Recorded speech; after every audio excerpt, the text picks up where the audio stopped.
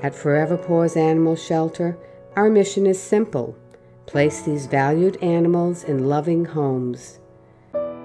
Forever Paws Animal Shelter, giving animals a new leash on life.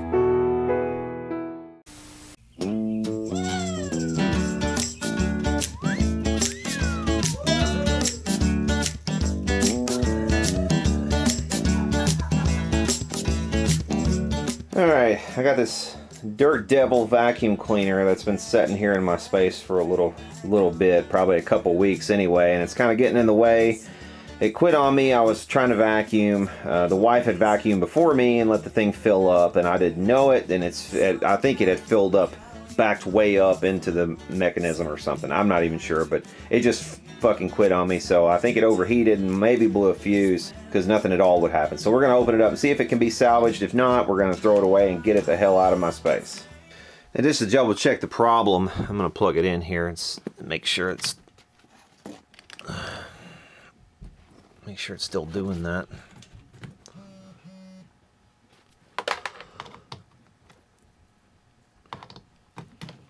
Or well, doing nothing, I should say.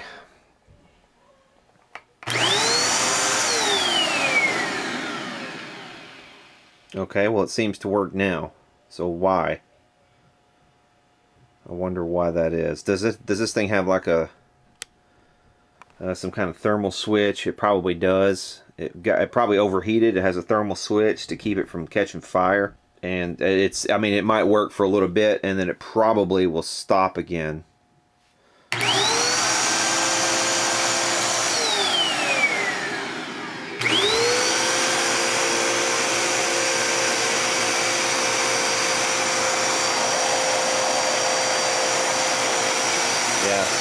I'm really getting no suction or pressure or anything coming out of these hoses, so there's something not right.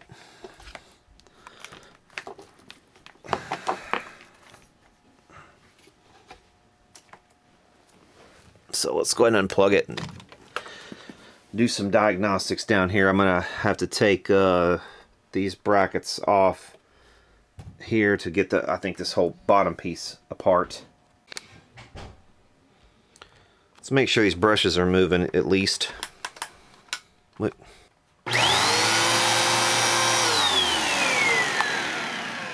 And they are.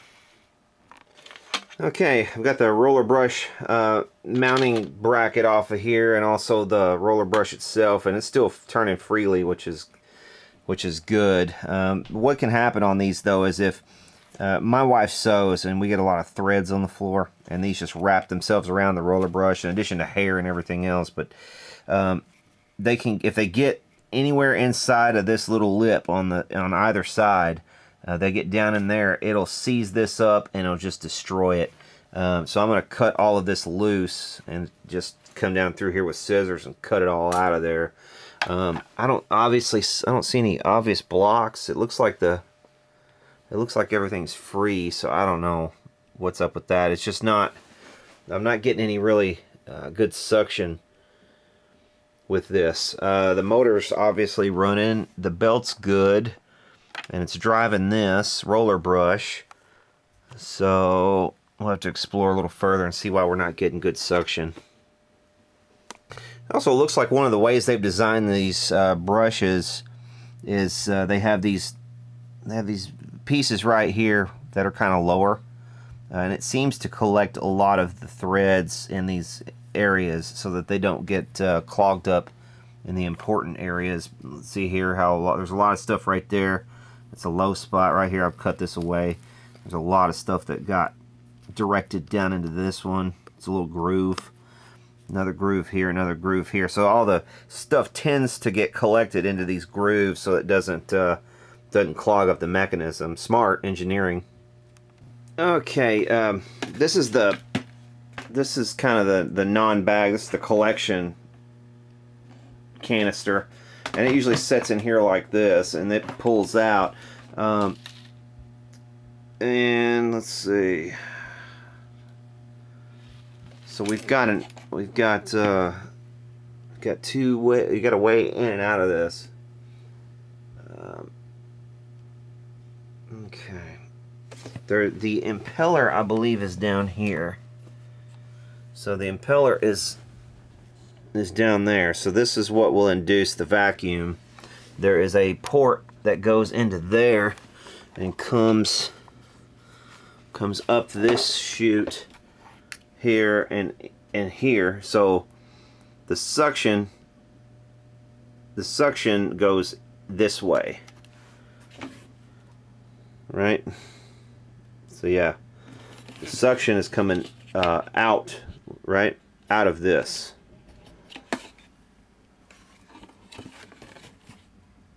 So it will come, so the stuff will come into this area here from there.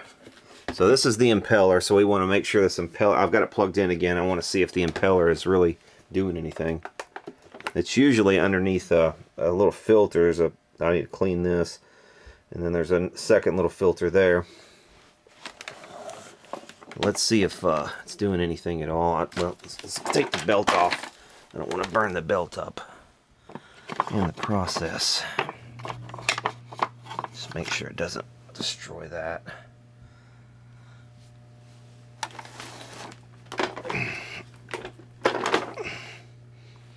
Okay.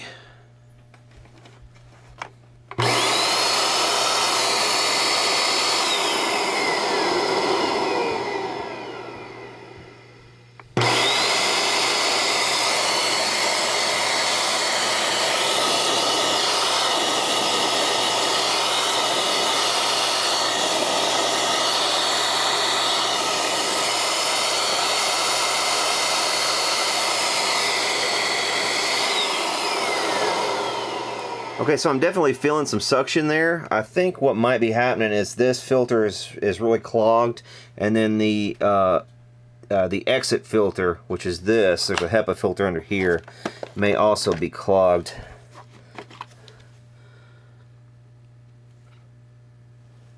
It doesn't appear to be, but let's see. Let's try it without that.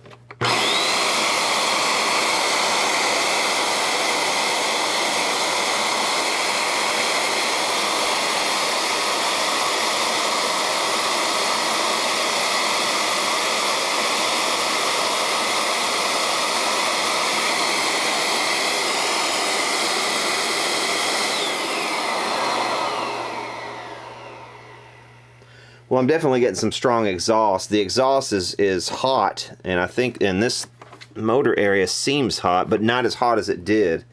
So I think the problem was with maybe this filter being a bit clogged, maybe this one also being a slight bit clogged. So it's not able to, it's having a harder time producing the vacuum.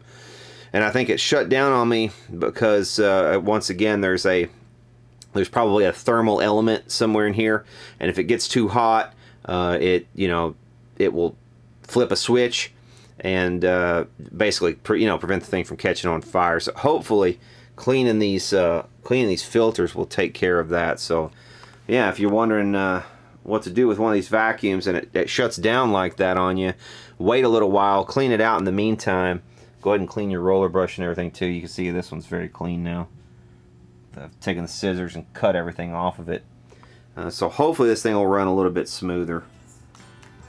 Okay, so it's been about a week or two now, and this thing is still vacuuming like a champ, so I don't foresee it having any more problems.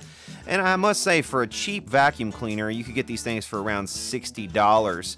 You know, I'm really surprised by how much support Dirt Devil gives this thing. If you go on their website, you can find some parts, you can find belts, you can find other parts, you can find all of the filters that you need for it. You can even find the brush roller, although the brush roller is $25 and some change and probably would be, you know, $30 or $40 by the time you add shipping. That's gonna put it right there in the realm of being more economical just to replace the whole vacuum cleaner.